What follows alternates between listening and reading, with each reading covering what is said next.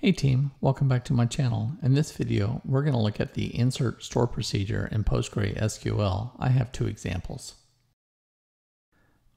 The SQL statements for this video are available on my GitHub account.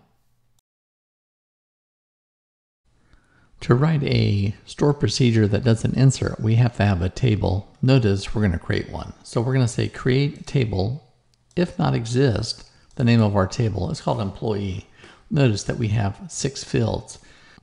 Notice that we're about to write an insert store procedure, and in this table there are 2 columns that already have default values. So an insert, we don't need these 2 columns. And then an update date, well, we don't need that on an insert either, so we're only going to be looking at 3 fields. Let's go ahead and create this table. Now there's the basic structure for a store procedure. Notice it begins with create or replace procedure. And then notice I say table name here. Well, what table am I going to write an insert store procedure for? Well, employee. So bring employee down and then give it a verb. And we're going to say insert. So we're going to create a procedure called employee insert. Now we just talked about we only have 3 parameters as our input. So what we're going to do is we're going to prefix all of the fields that we want is with a P. So employee name, employee ID.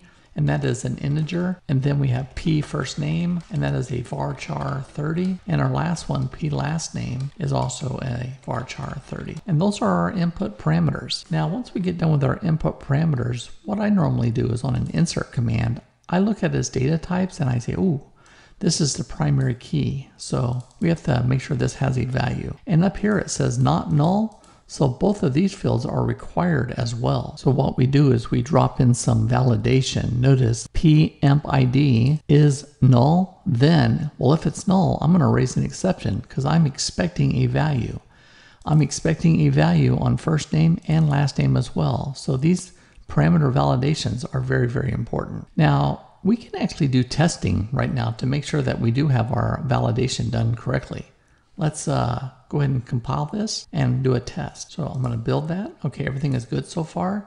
So what I'm going to do is say call employee insert, and we have 3. So I'm going to say null, null, null, and that's going to go and do our first test. Notice it says employee ID must have a value. So I can come over here and say 1. Let's see what happens next. Then it's saying first name. Well, first name, we'll say software. Let's go and run that. And now we have last name. So notice that we went step by step and we checked each one of these if to make sure it worked correctly. So we'll say nuggets here. And now when I do this, we shouldn't get any errors. Well, now that we're good, now we can come down there and write our insert statement.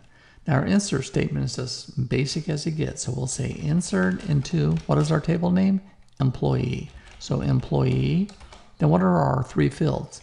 Emp ID, first name, and last name. Now for every insert, we have to say values. So values, and what value is holding emp ID? Well, that's at PEMP ID. So we say PEMP ID, and then we have the P first name and P last name. And make sure we put a semicolon at the end here. Now what this will do is it will come down there, validate it, do an insert, and then we are done. So let's go ahead and build this, and then let's run the test. I'm going to try to insert 1 software nuggets into this table. Let's execute. Notice it was successful. Let's do a select star and see that. Select star from employee. And notice we got software nuggets.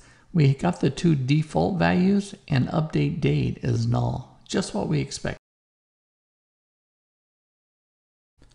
Let us look at our second store procedure. Let's first look at the database. Notice employee v2.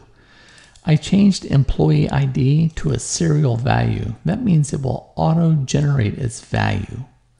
So then when we're creating a store procedure, employee2 insert, notice no employee ID.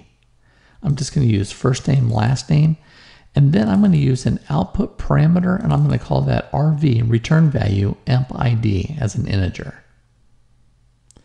Now I did my parameter validation. Notice I've only got 2 input parameters, first name and last name, and then we say insert into employee v2, first name, last name, values the parameters, first name and last name, and then we say returning emp ID into RV emp ID. we defined emp ID, RV emp ID here. So let us go ahead and build our store procedure. That was successful.